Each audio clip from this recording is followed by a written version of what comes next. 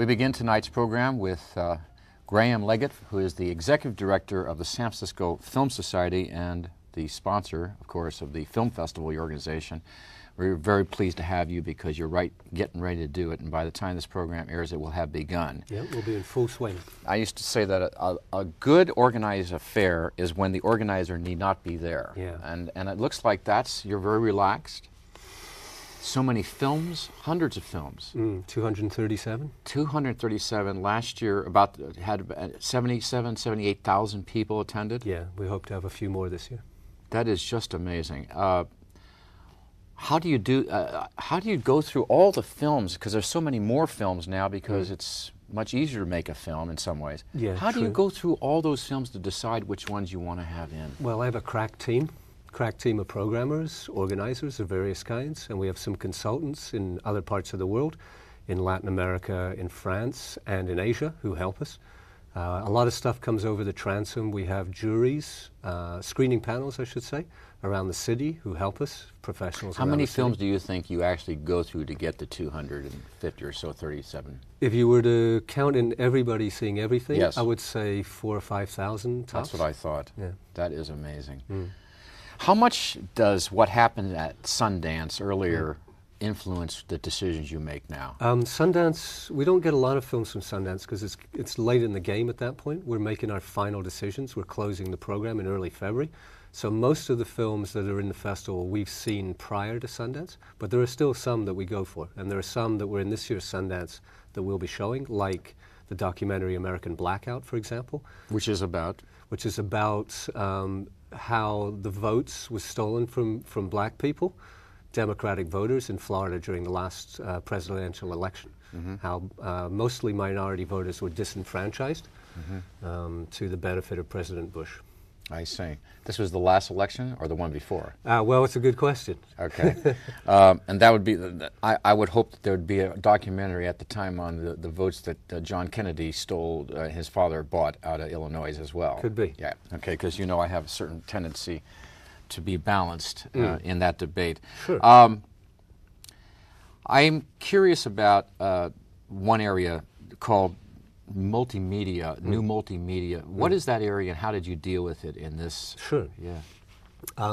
Various disciplines are converging as they come to share technology. So, for example, post-production special effects in film, the equipment used for that, the hardware and software, is very similar to the hardware and software used in video games.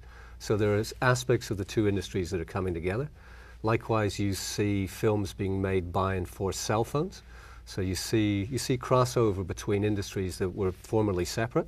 And you're featuring these kinds of films. Yeah, we have a program called Kinotech that looks at film and games, film and cell phones, film and the web, things like that. That's fascinating. And what do you think the ratio is between documentaries and narrative films? In our festival, in the feature side, it's about 2-to-1 narrative or fiction films versus 1/3 documentaries.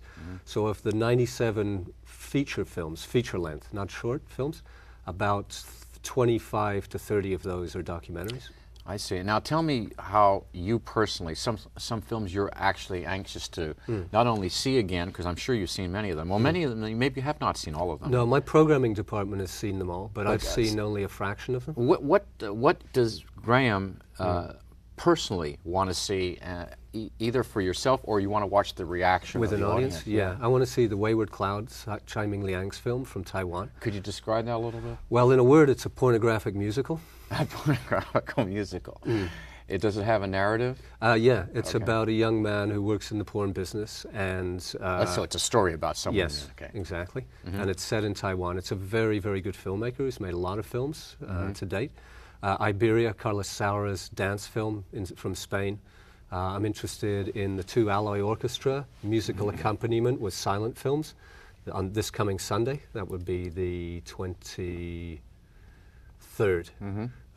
The Eagle and Not So Quiet Silence, we're calling it. I'm interested in those.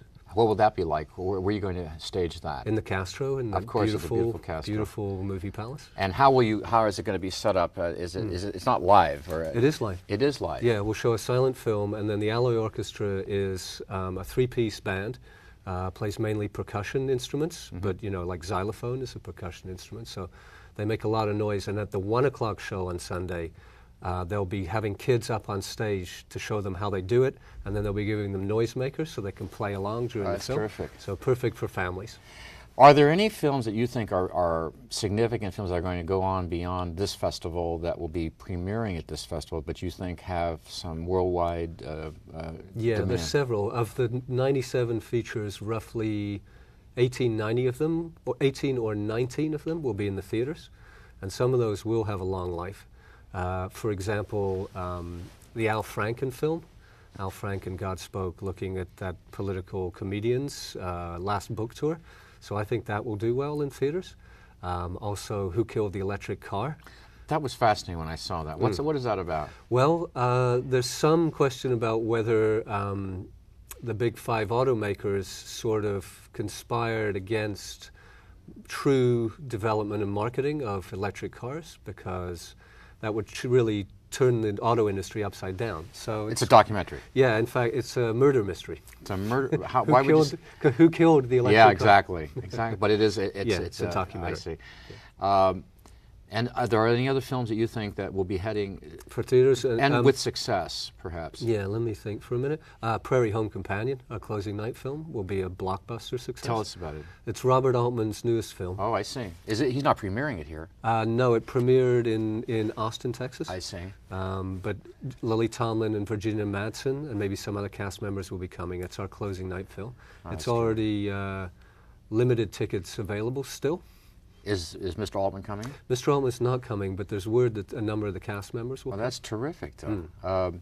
Now, you're also honoring Ed Harris. I'm glad you mentioned that. Yeah. I'm very fond of Ed Harris, and I know that he's extremely well respected by people in the city and in the industry. Yes. An actor's actor. That's correct. Never throws away a part. I mean, That's he's right. fantastic. He'll be here at the Castro a week from Friday, which will be April 28th. And we're doing a tribute with him and showing a film that he's very fond of called A Flash of Green that he made in the mid-'80s with a very good American independent filmmaker named Victor Nunez. Mm-hmm.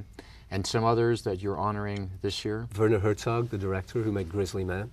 Okay. Guy Madden, Canadian filmmaker. Jean-Claude Carrière, who's probably perhaps the best screenwriter alive today still, wrote Buñuel's first 5 films. And also Tilda Swinton, the great Scottish actress who was the Ice Queen in Narnia recently, and she'll give our State of Cinema address. That is terrific. So, how long have you been the executive director at the film? About 5 months. 5 months? Well, now, before that? Before that, I was at the Film Society of Lincoln Center in New York, which runs the New York Film Festival and the Museum of Modern Art. How long were you involved with the film festival in New York? In New York, overall about 12 years. Okay, well that's even better, because what I was going to ask you is the evolution of San Francisco's film festival within the matrix of all festivals. Sure. Tell me about how it's respected now, and especially out of New York. Sure. Good question. Well, as you know, when the festival was founded in 1957, it was the first film festival in the Americas. So it's now the longest running film festival from Alaska to Argentina. That's nothing to be sneezed at. I mean, that's a major accomplishment. 49th year. 49th this year. year is your 49th anniversary. 50 next April. And during that time, no festival in the country has done more for the people of its city than San Francisco. It's an extraordinary festival.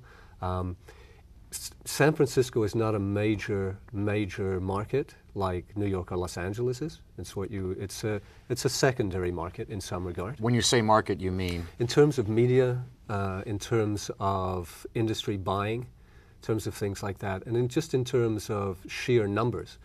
I mean, there's maybe 6 million people in the Bay Area or something like that, but there's 8 million in New York City. Yeah. And do you mean out of the film festival or just out of the industry in San Francisco? The independent, we're talking about independent film, of course. Yeah, we're talking about independent film, although that itself is a complicated subject nowadays. What's independent, what's not? I guess I meant that the studio work is still in Los Angeles or Vancouver. It is, but if you're in New York, for example, there's a ton of independent buyers, people buying for the boutique arms of the major studios, Miramax for Disney, Fox Searchlight for 20th Century Fox, Sony Classics for big Sony. We don't have that endemic independent boutique buying industry in San Francisco. You have it in Los Angeles, you have it in New York. You don't have it in another city. So New York and Los Angeles are the two major and the only two major film markets in the country. Chicago, San Francisco, Miami, Boston, those are smaller markets. So that dictates the nature of the festival. It's not a major buying festival. I see. That's got good sides and bad sides. The good side is we don't have the same commercial pressures here, so we can be very innovative, very interesting, and almost like purists in what we show. So are you saying that, for example, at the New York Film Festival, there is a lot of commercial pressure dealing going on? Yeah. I don't mean corrupt dealing. No, of course not. I meant, but it's a market as well as a festival. Yes. I mean, a festival in its truest term, use of that term, festival. Yes. It's more like a bazaar almost then. Yes. But here it's more of a creative... here it's for our audience. It's for the people of San Francisco. Yeah. And that's extraordinary. Tell me about the people of San Francisco as film viewers versus the people that attend the film festivals in New York. Well, that's a good question. I wouldn't for a minute disparage New York filmgoers. I mean, we had great filmgoers. Of course. Here, the same is true. I mean, it's extraordinary in a city that's, much smaller than New York City, that there's still probably as great a percentage of very discerning, discriminating filmgoers. And educated. And progressive. With their eyes. Yeah, I see. And absolutely. Progressive. Yeah. That's in fact why we have so many documentaries. At the New York Film Festival, we maybe showed 2 or 3 documentaries. Here we show 15 times that number. In San Francisco or the Bay Area, though, do we have a significant number of important filmmakers, independent filmmakers? It depends how you define important, but there's a very, very strong filmmaking community in the Bay Area. Yeah. And in the film festival itself, how much local work? Yes, indeed. Well, our job is to find the best films in the world. I understand. So to the extent that one of the best films in the world is made by a Bay Area filmmaker, we're happy to show it. But we don't program by zip code. Of course. But how many do you think are in this festival? In this festival, I know there's at least a couple of dozen Bay Area filmmakers. Yeah. That is wonderful. Many of them short filmmakers, yeah. But there's also The Bridge by Eric Steele, Beyond the Call by Adrian Bellish, and Runner's High, which is a fantastic documentary by Justine Jacob out of the East Bay, which is playing on Monday night. It's remarkable. You've been here at this position for 5 months, and you're totally the director. It's clear. I mean, you know what? That's terrific. I'm a quick study. Well, that shows. Plus, the strengths and virtues of this area are readily apparent. Okay. I mean, this is a fantastic place to be, and you'd have to be a fool to overlook how good it is. Good. Well, we're pleased to have you Thank as you. the executive director, and we wish you a successful festival. Thanks. If folks want to know more, we're at sffs.org. And I will put a link at our site. Thank you. Okay. Great. We'll be right back. Please stay with us.